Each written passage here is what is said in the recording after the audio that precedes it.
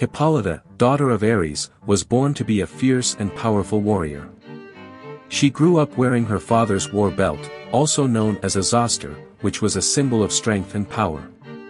Her name itself came from the Greek roots meaning horse and let loose, which perfectly described her nature.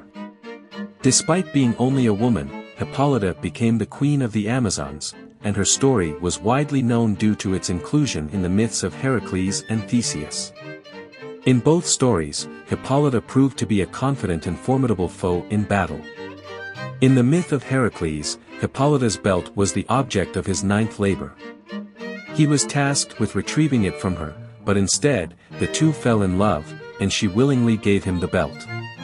However, in other versions of the story, Heracles led an all-out attack on the Amazons, resulting in Hippolyta's death.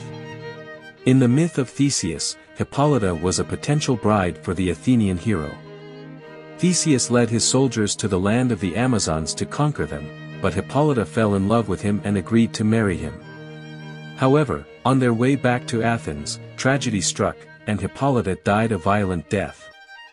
Regardless of the cause of her death, Hippolyta remained an inspiration to many due to her strength, power, and bravery as an Amazonian queen.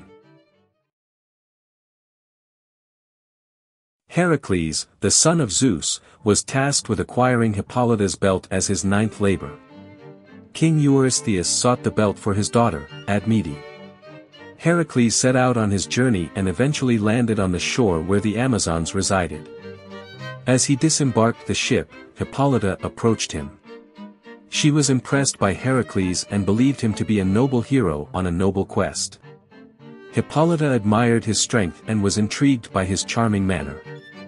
She gladly gave him the belt, and Heracles was grateful for her generosity. However, trouble was brewing.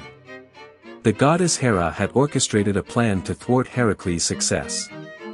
Disguised as an Amazon, Hera spewed rumors that Heracles intended to capture Hippolyta and enslave the rest of the Amazons. The mischievous goddess wanted to see Heracles fail because she despised him for being a demigod. The rumor quickly spread, and the Amazons were outraged. They attacked Heracles and his crew. A fierce and bloody battle erupted. Heracles fought bravely, but the onslaught was too much for him to handle. In the confusion of the battle, he accidentally killed Hippolyta. The Amazons were infuriated by the death of their queen, and they retreated in defeat. Heracles secured the belt, but he was deeply saddened by what had transpired.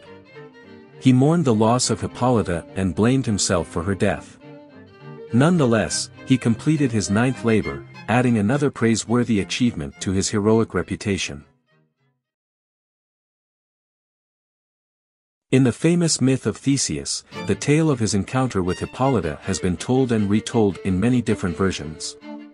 One version says Theseus abducted Hippolyta after a battle, while another suggests that he was given her as a spoil of war by Heracles.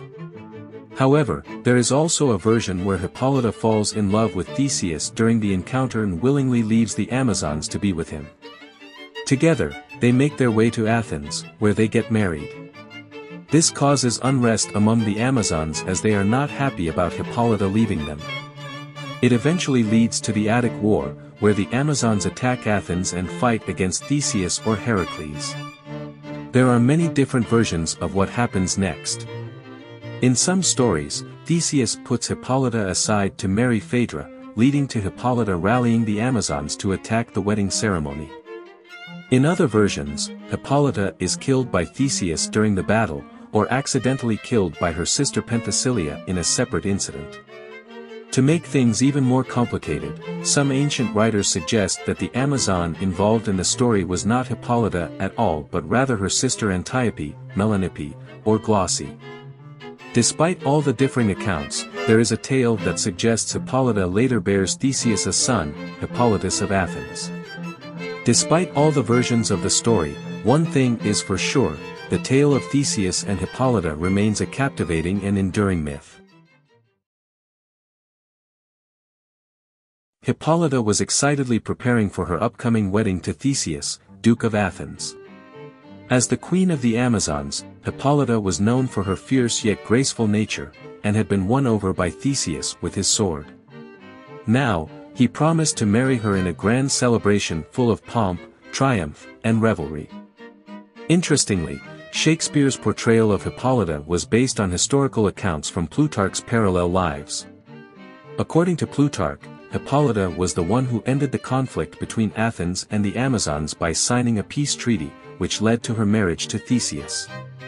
In another play by Shakespeare and John Fletcher called The Two Noble Kinsmen, Hippolyta's character is shown as being tamed by a lovesick king.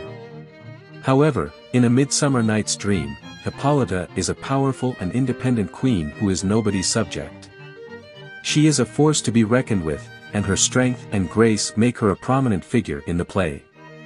With her wedding just 4 days away, Hippolyta is ready to embark on a new chapter of her life with Theseus by her side. Do you want to explore more Greek mythology stories? Who do you want to see featured next? Subscribe and leave a comment below to let me know. I'll see you in the next video.